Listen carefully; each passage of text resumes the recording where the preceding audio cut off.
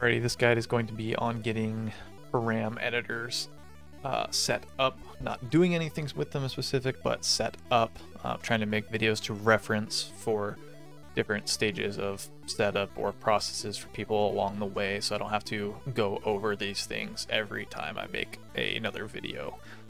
So there are two tools that you can use. There is Yapped and there is ParamStudio. It'll be pretty much same as the Dark Souls param editing for a lot of that kind of stuff and setup, but just to kind of walk through it here, the link for ParamStudio is going to be right here in Tools and Resources on the Discord page for Souls modding, and then there is also a GitHub page for Yapped. Both of them are fairly intuitive to use. They might require you to download a like Microsoft Net or Windows Net Core update or something like that, but that's not really a big deal. These will require your game to be unpacked using UXM, so do make sure you check that out, and also that you have your anti-cheat turned off and you're offline if you do any edits or go into the game with edits made. You will get banned if it flags those changes while you're online, so make sure you clear that stuff out. Without further ado here though, we'll get into getting them set up.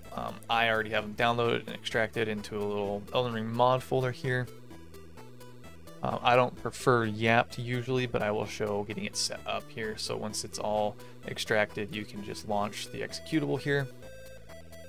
You will want to go to File, change this drop down to Elden Ring, click Open, go to your game file here, and then you will select the regulation bin, open that up.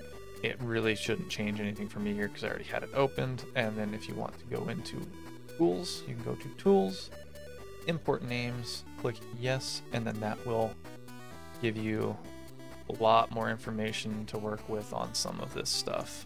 Some of these things are going to be blank still because it's still in progress, and a lot of these things I believe are actually filled in manually by people, so don't be too testy if there's fields that are empty.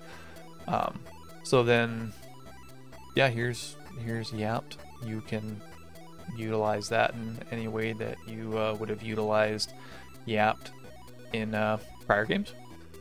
So we'll close that one out, and then we will run ParamStudio here because I like ParamStudio more.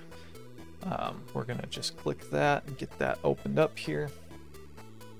What you want to do from here is you can click Param Editor. Map Editor is not going to do any good right now. Go to Param Editor, File, and then New Project. You'll want to just give it a name. I'm just going to do ER Test 69. And then you'll want to give it a directory for where your changes and stuff is going to go. If you don't have one in your game directory, I would say just go ahead and make a new folder named mods or mod or output, whatever you want it to be. I'm just going to do mods. We'll select it as our output, and then you're going to want to select your game executable here as well.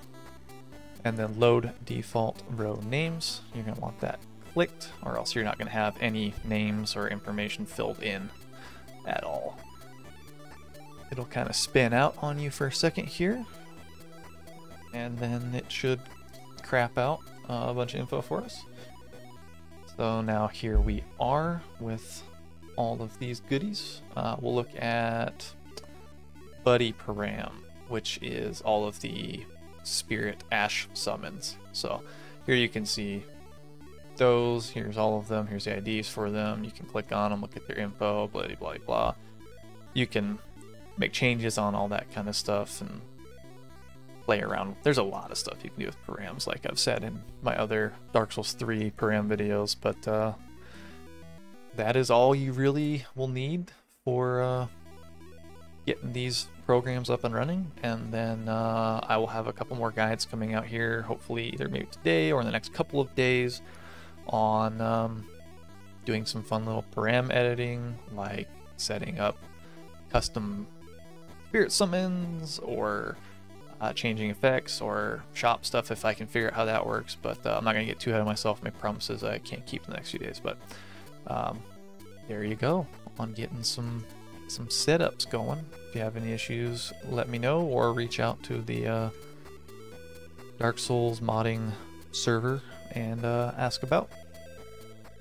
Hopefully that was helpful for you guys, and I will catch you again in the next round of things.